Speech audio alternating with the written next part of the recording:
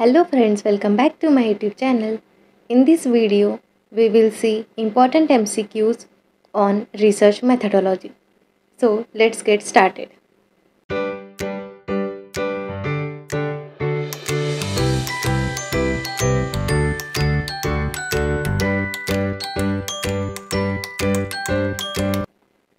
The first question is, which technique is generally followed when the population is finite? Option A, systematic sampling technique. Option B, purposive sampling technique. Option C, area sampling technique. Option D, none of the above. The correct answer is option A, systematic sampling technique. Systematic sampling technique is generally followed when the population is finite. Next question. Which one is called non-probability sampling? Options are quota sampling, cluster sampling, systematic sampling, and stratified random sampling. The correct answer is option A, quota sampling. Quota sampling is called as non-probability sampling. Question 3. Scale measurement has a natural zero. The options are option A, ratio, option B, nominal, option C, ordinal, option D, interval. Correct answer is option A, ratio. The ratio scale measurement has a natural zero. Next question. Cluster sampling, stratified sampling, and systematic sampling are types of. Option A, direct sampling. Option B, indirect sampling. Option C, random sampling. And option D, non-random sampling. Correct answer is option C, random sampling. Cluster sampling, stratified sampling, and systematic sampling are types of random sampling. Question number 5. A complete list of all the sampling units is called. Option A, sampling design. Option B, sampling frame. Option C, population frame. Option D, cluster. Correct answer is option B, sampling frame. A complete list of all the sampling units is called sampling frame. Next question. The split half method is used as a test of option A, stability. Option B, internal reliability. Option C, inter-observer consistency. And option D, external validity. Correct answer is option B, internal reliability. The split half method is used as a test of internal reliability. Question number 7. What is a sampling unit? The options are option A, the population. Option B, the basic unit containing the elements of the population to be sampled. Option C, all the individual elements of the final sample drawn together. Option D, the method used to collect the sample. The correct answer is option B, the basic unit containing the elements of the population to be sampled is a sampling unit. Next question. Which of the following is not a non-random sampling method?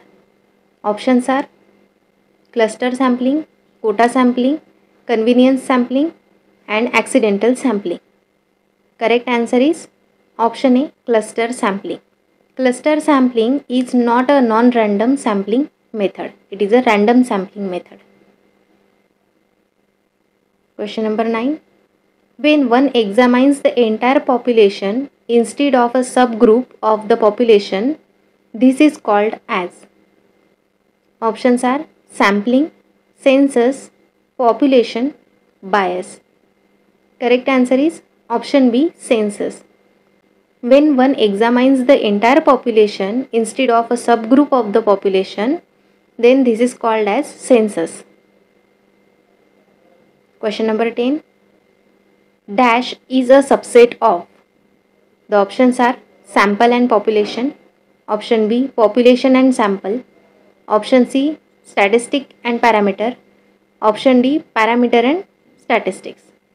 The correct answer is option A, sample and population. A sample is a subset of a population. Next question. Random sampling is also called. Option A, availability sampling. Option B, probation sampling. Option C, probability sampling. Option D, prospect sampling. Correct answer is option C, probability sampling. Random sampling is also called as probability sampling. Question number 12. Scale in which the respondent directly compares two or more objects and makes choices among them is. Option A, ranking scale. Option B, rating scale. Option C, graphic scale. And option D, none of these. Correct answer is option A, ranking scale. The scale in which the respondent directly compares two or more objects and makes choices among them is called as ranking scale. Next question. A part of population selected to know something about the population is called. Option A, sampling. Option B, sample. Option C, sampling technique. Option D, all the above. The correct answer is option B, sample. A part of the population selected to know something about the population is called a sample. Question 14. The degree of freedom for paired t-test based on n pairs of observation is. Options are option A, 2n minus 1, option B, n minus 2, option C, 2 into n minus 1, and option D, n minus 1. The correct answer is option D. The degree of freedom for paired t-test based on n pairs of observation is n minus 1. Last question. Which test is the part of the parametric test? The options are option A, sign test, option B, run test for randomness, option C, Kruskal-Willis test, and option D, Z test. Correct answer is option D, Z test. Z test is the part of the parametric test. Thanks for watching. If you find this video useful, then please like, share and subscribe my channel. Thank you.